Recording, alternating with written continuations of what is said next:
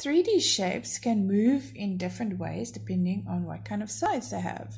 So when we've got balls, we can see that they have round sides. And because they've got round sides, they roll when they move. Now, boxes don't have round sides. They have flat sides. And so they don't roll when they move. We can push them and then they slide. They slide around. They don't move onto their other sides.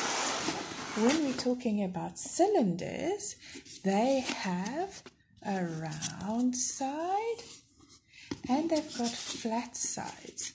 So cylinders can both slide on their flat sides and also roll on their round sides. So you can also go see which different 3D shapes you have in your house and how they move. When you're finished looking at the different kinds of shapes that you can find in your home, you can do this in your book. So first you'll write 3D shapes and then roll and slide at the top. Then you'll write ball and draw ball. Then you have to say, how does a ball move? A ball can roll or slide. They are the words that you can choose from.